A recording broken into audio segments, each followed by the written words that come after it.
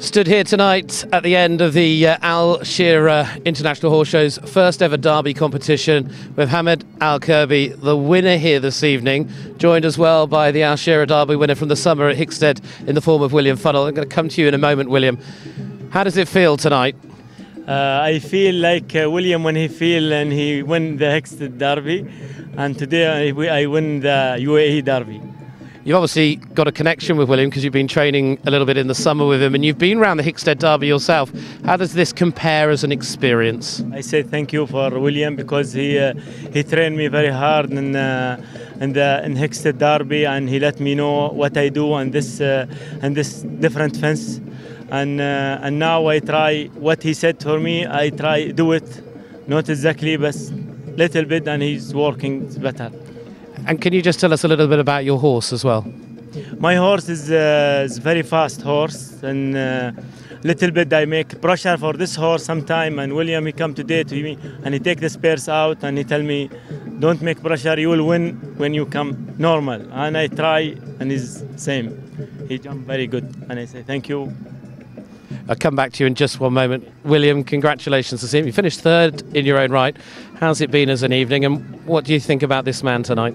Hamad did a great job. I've only seen him the last couple of days. Otherwise, it was back in the summer, and his horse has been going well, and he rode it really well. And when the pressure's on, he came up with it. So well done, Hamad.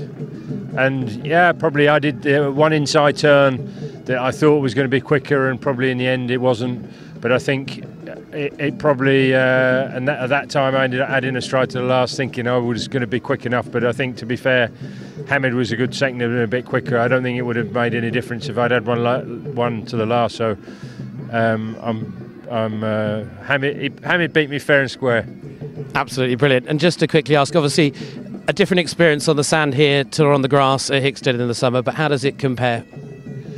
Yeah, I think it's also the thrills and the spills like the Speed Derby, to be honest with you, because you're trying to do all these spooky obstacles at speed. We saw a few horses spooking and different things. I thought it was a fun class, actually. I think everybody enjoyed it. And I think it made it. It was still tough to jump a clear round. Like I said, you still had to jump. There weren't so many clears in the end, but Hamad's horse was fast, and his round would take a lot of beating.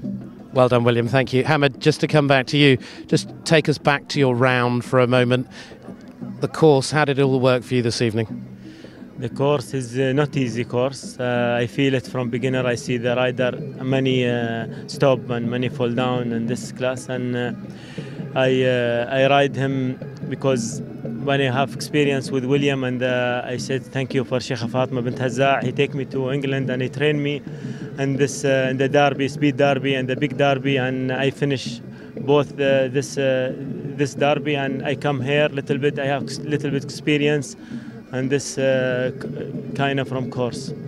And you got the family here as well, and nice new car to take home. Yes, my family is very good in this sport. I think he won 3 classes in this show, and already the family don't want to give me the car.